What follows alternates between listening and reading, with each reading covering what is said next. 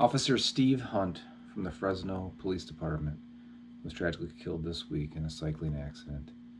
He was 59 years old. Steve was weeks away from retirement.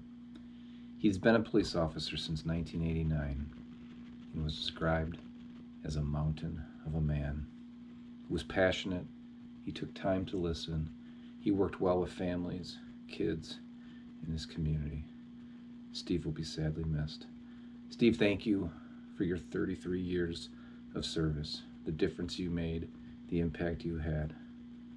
You, sir, will always be remembered as an American hero.